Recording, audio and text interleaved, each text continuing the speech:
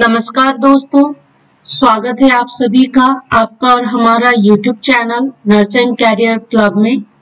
दोस्तों, हमें उम्मीद है कि आपने हमारा पिछला वीडियो जरूर देखा होगा। यदि किसी कारणवश नहीं देख पाए हैं तो डिस्क्रिप्शन बॉक्स में दिए गए लिंक पे क्लिक करके अवश्य देखें। हमें उम्मीद है आपको हमारा वीडियो जरूर पसंद आएगा।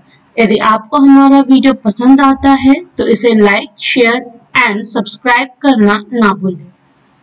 तो आइए दोस्तों, आज हम B.Sc नर्सिंग थर्ड ईयर के चाइल्ड हेल्थ नर्सिंग सब्जेक्ट में से यूनिट 5 डिस्कस करते हैं। यूनिट 5 का नाम है nursing management in common childhood diseases. इसमें भी पर्टिकुलरली आज हम डिस्कस करते हैं न्यूट्रिशनल डेफिशिएंसी डिसऑर्डर्स। Objectives निम्न प्रकार हैं, like what is PEM, which is discussed in slide number 4 to 5.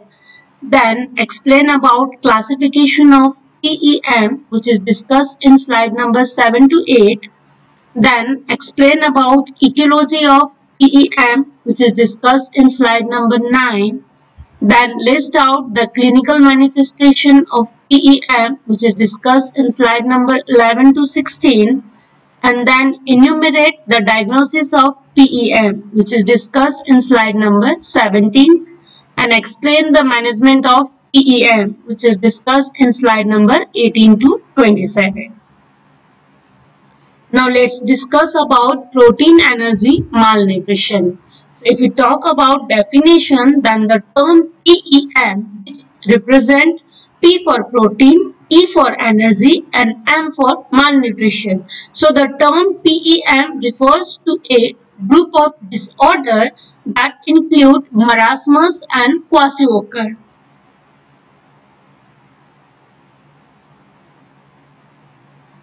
So marasmus, if you talk about marasmus, then this term is derived from Greek word marasmos, which means wasting. So it occurs due to inadequate intake of protein and calories, and this is characterized by weight loss of subcutaneous fat. And if you talk about kwashiorkor, then kwashiorkor means sickness of weaning. So it involves inadequate intake of protein and it is characterized by presence of edema. So our first practice question is, the term marasmus is derived from the Greek word dash, first marasmos, second mayonnaise and third marassus. So our answer is option A, marasmos, as we had already discussed in slide number 5 that the term is derived from the Greek word marasmos, which means wasting.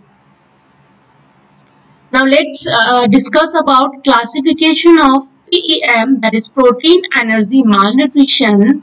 So here we can see wait for A's classification by Gomez. So Gomez has given some formula, that is weight for A's percentage equals to weight of the child upon weight of the normal child of the same age into 100.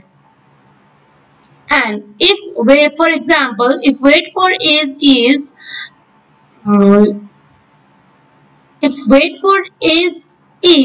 greater than 90%, then it means normal. If it is between 76 to 90%, then it means first degree malnutrition. And if it is between 61 to 75%, then it indicates second degree malnutrition. And if it is less than or equals to 60%, then it includes third degree malnutrition. So Waterloo's classification on the basis of height for age, which gives the formula like height for age percentage equals to height of child upon height of the normal child of the same age into 100. So if height for age is greater than 95%, then it means normal. If it is between 90 to 95%, then it means mild malnutrition. If it is between 85 to 90%, then it means moderate malnutrition.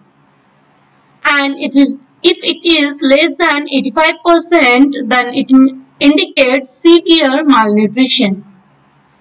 So now let's discuss about etiology of PEM.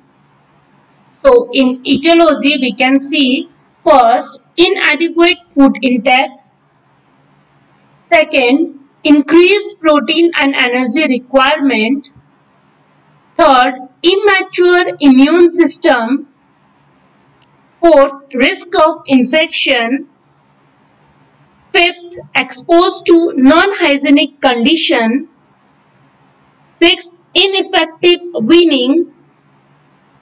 Next, economic and cultural factors. Next, decreased absorption or abnormal metabolism. So, our second practice question is the etiology factor of PEM is first, increased protein and energy requirement. Second, decreased protein and energy requirement. Third, increased food intake. So our answer is option A, that is increased protein and energy requirement. As we had already discussed in slide number 9 that the etiological factor of PEM is increased protein and energy requirement. So now let's discuss about clinical manifestation. So first we see marasmus condition. So in marasmus we can see growth retardation, severe muscle wasting, loss of subcutaneous fat, skin appear dry, inelastic and risk of skin infection. Hair are hypopigmented and a ear dull brown or yellow in color. Abdomen is distended due to muscle wasting. So, mid-arm circumference is reduced. Bony points appear prominent. Children may be alert but irritable. The face of the child taken an aged look due to loss of subcutaneous fat of checks. And the temperature is usually subnormal and pulse is slow. Our third practice question is the clinical manifestation of marasmus is first fever, second loss of subcutaneous fat, third stiffness of muscles. So our answer is option B, loss of subcutaneous fat. So, we had already discussed in slide number 10 that the clinical manifestation of marasmus is loss of subcutaneous fat and muscle wasting. You can see the diagram. You can see the diagram of both marasmus and Kwashiorkor condition. So, in marasmus condition, you can see the muscle wasting and loss of subcutaneous fat, whereas in Kwashiorkor, you can see the presence of edema and moon face. Now, let's see the clinical manifestation of Kwashiorkor. In this, we can see growth retardation and failure to thrive. So, failure to thrive means inability to gain weight according to their age, which is called as failure to thrive. So, in Kwashiorkor, we can see both conditions like growth retardation and failure to thrive. Next, muscle wasting with retention of some subcutaneous fat, psychomotor changes, lack of interest about the surroundings, lethargy, dullness and loss of appetite. Next, edema, especially over the tibial region due to hypoalbuminemia and increased capillary permeability with damaged cell membrane. Now let's see about non-essential features. So for non-essential features, we can see hair change. In this, we can see light colored hair or reddish, thin, dry and silky. Child may have alopecia, moon-like face, pot belly or protruding abdomen. Fatty liver is seen. Nail plates are thin and soft. Repeat infection of GI tract with diarrhea, vomiting, anorexia and dehydration. Skin changes we can see. It is found initially with erythema and hyperpigmented skin patches, but later it found as hypopigmented petite, which appear like old paint furking off the surface of the wound, which is also called as fakey paint dermatitis. Now let's see about diagnosis. So for diagnosis, first is history collection. Second is physical examination. Next, we can do anthropometric assessment like reduced weight for age, weight for height, height for age, blood examination, stool examination for the presence of any ova or parasite. Urine examination shows decreased urine output. So now let's discuss about management. So what we can do to manage nutritional deficiency disorders. So management will depend upon following principles.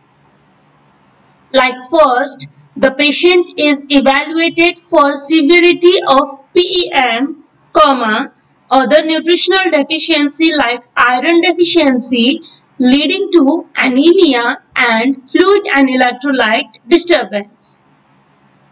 Second thing we can do is prompt treatment of any present or any persistent complications. Next, promotion of food intake, which helps in reducing the duration of hospital stay and also facilitate rehabilitation. And then, epidemiological factors responsive for malnutrition are prompt to eliminate them. Management of PEM can be divided into two phases. First, initial phase and second, rehabilitation phase. So now let's discuss our first phase, that is initial phase, that is between 1 to 2 weeks. It includes treatment of complications like hypoglycemia, hypothermia, infection, electrolyte disturbance, dehydration, deficiency of nutrients.